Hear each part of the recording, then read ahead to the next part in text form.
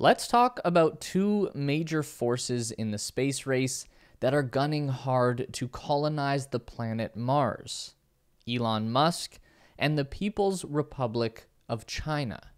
We all know that Elon basically called first dibs on the red planet when he founded SpaceX 20 years ago. His plan quickly evolved from sending a greenhouse full of plants to the surface and has now become a scheme to populate Mars with a self-sustaining city of 1 million people that would essentially make humanity a multi-planetary civilization and push us through the Great Filter. And to accomplish this, Elon and SpaceX are hard at work building prototypes for the largest and most powerful rocket ship ever created, a starship that will carry humans along with massive amounts of cargo to the planet Mars. Meanwhile, the Chinese have been ramping their space program at an incredible pace. It was 19 years ago when China put their first astronaut into orbit around the Earth, and in the time since then, the nation has risen to become a global leader in space exploration. While the old guard of America and Russia largely stagnated in the 21st century, the Chinese pushed forward to establish their own satellite infrastructure, implement a robot exploration campaign on the moon, design and construct a brand new space station, and now most recently, they've set their sights on Mars as well. So we've got two incredibly wealthy and well-resourced players moving towards the same goal. What might that look like if everything goes according to plan? How would Elon Musk's vision of Mars compare with China's? Let's talk about it. This is the space race. We'll start off with the Chinese side of things, mostly because they're not as out in the open and boisterous about their plans as Elon Musk. And unlike Elon, China has already started development on what could eventually become their Mars base. So there are actually two prototype Mars bases in China right now.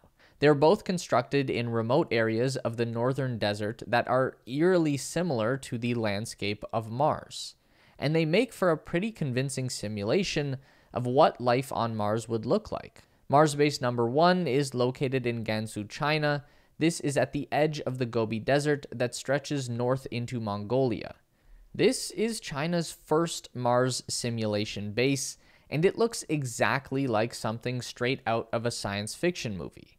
This facility was built in 2019 at a cost of $61 million. The Chinese publicized the Mars base by setting a reality TV show there, where celebrities were trained by real Chinese astronauts and scientists to complete fictional space missions. It's now used as a center for education and tourism, basically to inspire the younger generation to a career in the space program where they can brave the journey to a real Mars base in the future. And this simulation base is pretty slick. They've got a big, comfortable sleeping quarters, a fancy command center with giant curving screens, they're growing wheat crops indoors, and have basically every amenity you would need. Outside is a simulated Mars environment with fancy spacesuits, a giant exploration vehicle, rovers, a landed crew capsule, and, for some reason, the black monolith slab from 2001: A Space Odyssey. Only natural to have Kubrick fans on a project like that. Anyway, Mars base number 1 is like the hype version of China's space colonizing mission.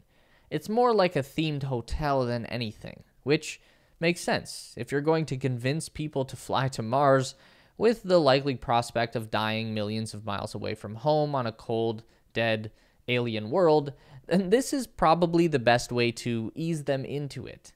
And then we have Mars Camp. This is a bit more realistic, utilitarian take on China's first space colony. Mars Camp is even further into the desert of northwestern China, in one of the most remote areas of the country and virtually uninhabited. The place even has the same red tint as the planet Mars. Mars Camp is essentially a bunch of shipping containers all cobbled together. It lacks the high ceilings, bubble domes, and colorful lighting of the Mars Base 1, but Mars Camp is definitely a more realistic vision of what the first swing at a space colony might look like. The Chinese refer to the site as a place for scientific learning and what they call patriotic education for young pioneers. So again, training the next generation to happily risk their lives in space on an unprecedented colonization mission for the glory of the nation. The Chinese have already laid out a fairly aggressive plan for their presence on the planet Mars. Obviously, they already have the Tianwen rover and orbiter mission in progress right now, and that is going to be followed up with several more robotic exploration missions over the coming decade. The main purpose of China's robot exploration of Mars will be to collect samples for study and to scout out ideal landing sites and future base locations. China expects to have gathered all of the necessary data by 2033, which is when they plan to send the first crewed mission to the Red Planet. And this isn't going to be a simple matter of planting the flag and then calling it a day. China has a schedule to land people on Mars again in 2035, 2037, 2041, and 2043. There hasn't been a whole lot of details released, but we know that the Chinese intended to use nuclear-powered spaceships to allow the first crews to travel to Mars. This is an idea that NASA is exploring as well. A nuclear thermal rocket engine will have about twice the efficiency of a standard chemical rocket. Plus, an onboard nuclear reactor can provide constant, reliable energy to the crew. One really interesting reveal from China's Mars plan is their intention to build something called a sky ladder. This is essentially a kind of elevator to space. You build a physical structure from the ground that extends all the way to low Earth orbit. And this way, you wouldn't need the massive energy of a rocket engine to transport mass to orbit. You would just run it up the elevator. Obviously, building something that tall would require a level of engineering that is beyond anything we've ever seen, and the Chinese have the intention of building this with a space-age material known as carbon nanotubes. The composition of this material is like a group of nanometer-sized tubes that are made up of hexagonal lattice work of carbon atoms. It's very complicated stuff, the main takeaway being that this material is both incredibly strong and incredibly light at the same time and can support structures that are several miles in length. All that to say that the Chinese wouldn't even be talking about this kind of stuff if they didn't seriously intend to put a massive quantity of stuff into space. Elon Musk is working on accomplishing the same goal. His plan is to use a gigantic overpowered rocket to get his stuff up there instead of a space elevator. But they're both onto the same scheme. Get mass into orbit so they can ship it off to Mars. And sure, building a space elevator and a Mars colony is going to sound like pure science fiction right now, but you can't underestimate or understate China's ability to get things done. China has the world's fastest growing major economy that has been averaging gains of 10% year over year for the last 30 years. China is the world's largest manufacturing economy and is the largest global exporter of goods. Half of all metal used in the world is consumed in China. And yeah, that does all come with a great cost to both humanity and the environment. There are undoubtedly some absolutely terrible abuses of human rights and freedoms going on over there, as there are in many parts of the world, including our own home country of Canada, where there is still an ongoing and baffling mistreatment of the native people whose land was colonized to build this country. So yeah, the downside to progress is not lost on us. We fully acknowledge that. Anyway, we've already seen the Chinese bring that unstoppable momentum to their space program.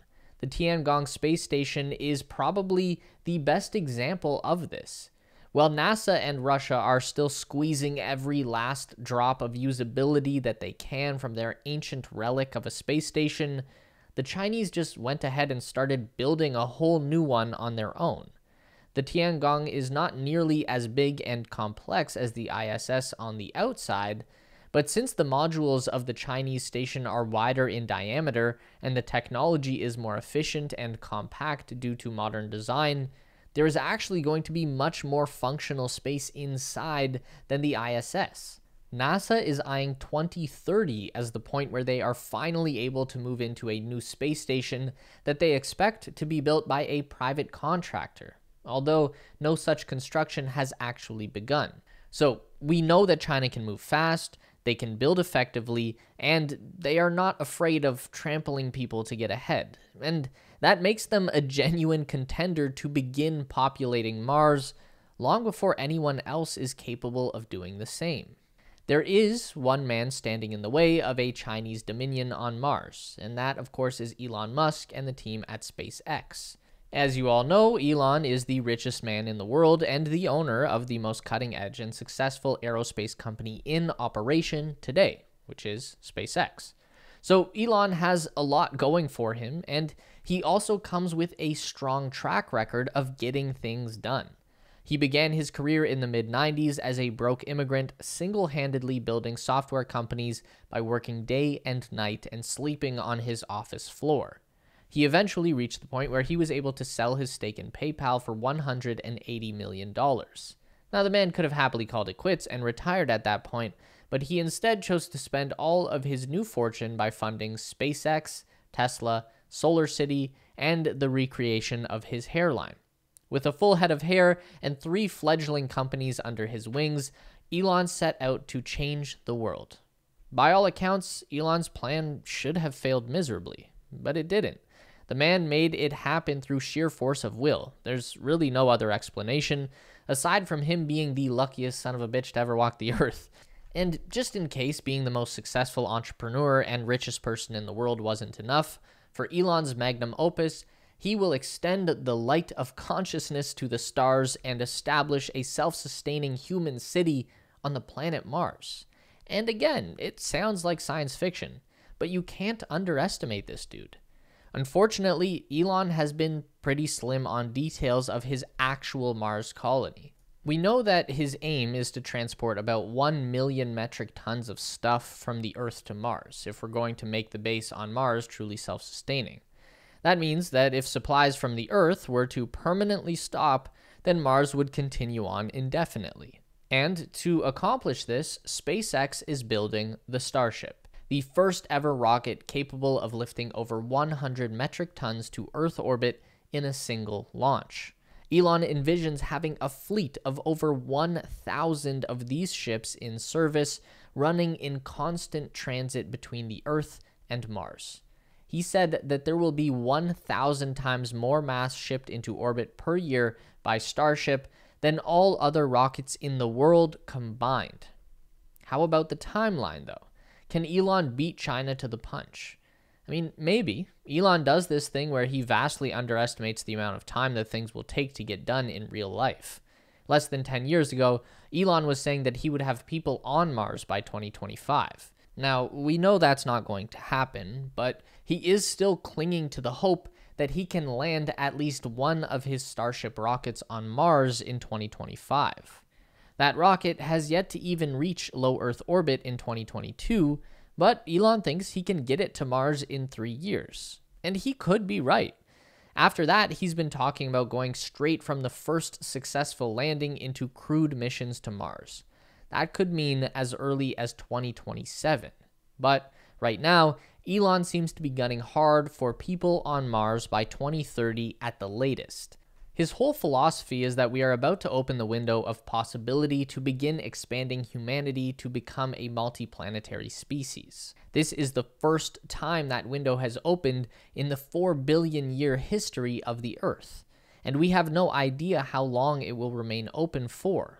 It might be a long time, but it might also be a very short time. So we have to move as fast as possible, as soon as possible, to make sure that we don't miss our chance. It's all very existential, cosmic stuff. Anyway, there was a recent Twitter post where Elon said that he expects it will take between 20 and 30 years from the first human landing to the level of being self-sustaining. But He's also basing that calculation on a pretty staggering population growth. So, to hit Elon's timeline expectations, we would need to put 1 million people on Mars, and over a 2 to 3 decade plan, we would need to transfer an average of 100,000 people per launch window, which happens about once every 2 years. Now that's a lot of people, and this is no small feat. This is truly some Noah's Ark level business. So, who do you think will actually pull it off? We've got the utilitarian brute force and dedication of China versus Elon Musk's glowing vision for the future of humanity beyond the Great Filter. Or is this all just high-level fantasy? Drop your theories below. Meet us back here every week for more updates on everything aerospace industry and interstellar exploration related.